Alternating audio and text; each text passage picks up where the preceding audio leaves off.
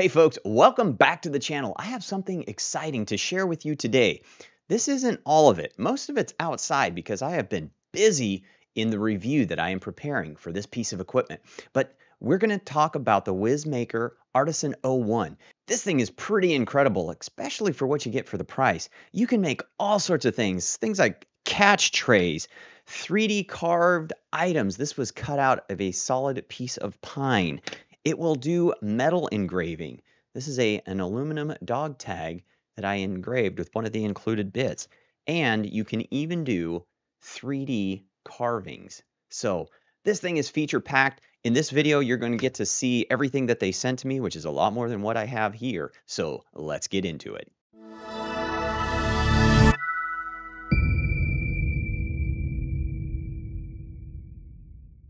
Today we are going to be talking about the Artisan 01, sort of a desktop size-ish CNC machine that Wizmaker sent over for me to review.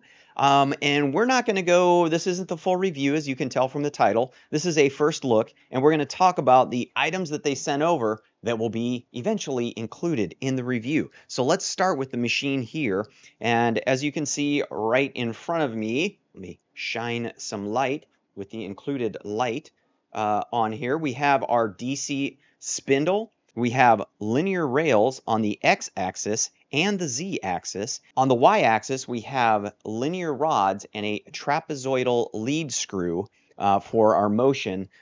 Same lead screw that you see here for the X-axis. So that is just some minor stuff. Let's switch to the overhead cam here, and we'll talk about some of the included items. You're going to get the standard array. We've got looks like 6 different bits in 0.02 and 0.4 sizes.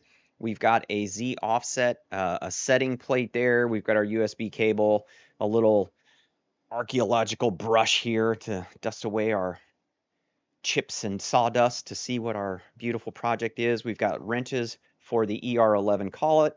We've got some hold down clamps here and the associated screws with that, some Allen wrenches. On the front of the unit, you will see an offline controller, and let me tell you, this thing is super handy.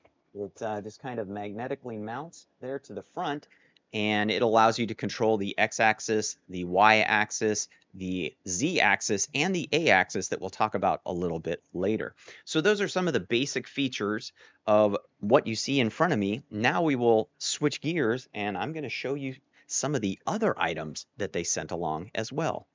The next item that they sent is this 5-inch fixture kit. So it's basically just a vise, and that's going to allow you to mount flat stock to the bed. So if you think metal, if you're engraving an award, a flat piece of metal, stainless steel, brass, whatever have you, then this is going to allow you to attach that to your bed. So that's pretty cool. Next, they sent the 500-watt spindle kit. So a couple of parts here. You've got a new control box. This is going to attach to the main control box, and that's going to provide power to this larger spindle that you see here.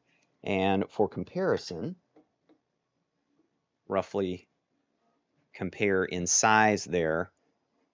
Pretty big, beefy, not quite the same, probably power as you'd find on a trim router like what I have out there on my long mill, but it also has an ER11 collet with a 1/8 inch holder there. So you've got that. It does come, let me set this down upright. I've already rolled it off this table and dropped it on my foot once. It does come with a new mounting clamp, but it looks to be about the same size as the one that's already on there, so I don't think you need to replace that. And then, of course, it comes with a new cable that is going to attach this unit to the larger motor, and then a power cord. So I'm definitely looking forward to seeing what I can do with that. Now here's an accessory I am super excited about. This is the 4th axis for the CNC machine. Now, what is a 4th axis, you might ask? Again, let's go to the overhead cam. Now, typically on a CNC machine, you will replace the Y gantry with the rotary. And at that point, your bit can move in the x-axis, and the rotary now is essentially the y-axis. So you only have those 2 degrees of x and rotation, and then of course your bit can move up and down for your z-axis. Well, a 4th axis, or often called the alpha or a-axis, gives you a true 4th axis. So now your bit can still move in the y-axis, the x-axis, and the z-axis, but you also add rotation as a 4th axis. So that is pretty exciting. So this kit, you get the rotary axis here. You've got your wiring. You've got this setting peg, basically. You're going to put that in there, and that allows you to set your offsets and things like that on the rotary axis. And then you've got some pins here for tightening the chuck. You've got a bunch of mounting screws and your associated hardware. So that is a pretty cool addition. We'll see how far I get with that. I've never used a rotary on my CNC before, and it's going to take some special software to dig into that fourth axis. So stay tuned for that.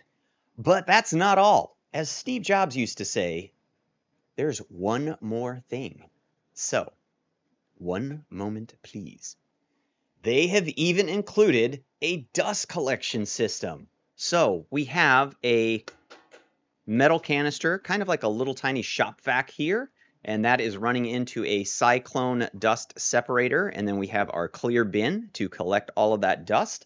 And then this long hose is going to attach to the top there, and then it's a little unwieldy. I'll show you a trick in a moment. So let me take that off just so I don't knock things over. And then this end you can either use to clean up all your sawdust at the end of a job, or it attaches to a magnetic dust boot. Let me get this out of the way and I'll show you how that works. Oh, the trick. Yeah, so this is just the shipping foam that this comes in, and it really makes it a lot easier to make this kind of portable and keep it together. And I think you can probably run it like this. We'll see. I'll let you know in the review.